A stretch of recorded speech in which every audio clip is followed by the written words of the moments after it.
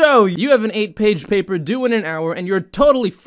Not a problem. Make a free account with OpenAI and from there you will have access to chatgpt, which is basically your personal all-purpose life mentor. Think of Cortana from Halo, but in real life. Now if I go up and start a new chat and type in, "Hello," the chat will respond letting you know it's ready to help. From here, if you ask it to write a 5-page essay about why Super Smash Bros. Melee is still popular today, it will not write the essay for me, but it makes a pretty damn good outline. And what you can do is you can use the points in these outlines to start generating paragraphs to fill the meat of your essay. For example, it recommends I start my essay with a brief introduction over the game and a thesis outlining the main reasons for its popularity. And what we can do with that information is say, okay, can you give me a 5-sentence paragraph introduction for the beginning of an essay explaining why Super Smash Bros. Melee is still popular today? Press enter, and there you go. Now, if you don't like what it gives you, you can always tell it to regenerate a response, or you can give it new instructions to be more specific. And you yourself don't really have to be specific, you could just as easily say, can you explain Super Smash Bros. Melee to me in 1 paragraph? And it'll crank something out. And honestly, this is a pretty good intro, but it's kind of boring and it feels like a mundane presentation. And something that you can do is you can tell it to rewrite stuff in a way that people are more likely to find exciting. For example, if I then say, can you rewrite the paragraph in a way that will grab and retain the reader's attention in order for them to want to read the rest of the paper? Press enter,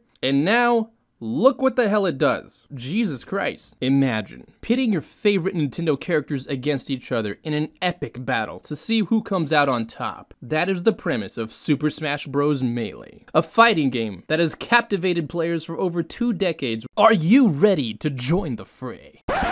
Holy f***, bro. Yeah, this wasn't a thing when I was in college. This intro totally makes me want to read the rest of the essay. And you can change the size of the content as well. If I ask it to explain why Van Gogh's art style is so popular in a paragraph, it will do exactly that. But if I want to build off of it, I can say something like, can you expound that into 3 paragraphs? And it will beautifully follow your instructions perfectly. And if you change your mind, you can say something like, you know what, that's too long, can you summarize that into 3 sentences? And it will then compress the info exactly like you asked. And of course, you can use my favorite trick to rewrite it in a way that people will want to read the rest of the essay, and bam. Now, one of the limitations I've noticed is if you ask it to cite the sources of your information so you can put them at the end of your essay's bibliography, it doesn't really like to do that. For example, if I ask it to explain the limitations of the speed of light in a paragraph, and then ask it to give me the sources in MLA format, it will tell me no. But if I ask it to recommend me sources that are likely to have information containing the limitations of the speed of light, it has no problem coming up with books to recommend. And from here, you can tell it, great job, now organize these into MLA format so that I can upload them into my bibliography. And it will happily do that. So yeah, basically in 2023, chat can give you the structure for your essay, and once you have the structure, you can go through each point and tell it to expand those into paragraphs, and keep doing that until you have as many pages as you want. Ask it to recommend the sources, and obviously check the sources to make sure they line up with what you're trying to say.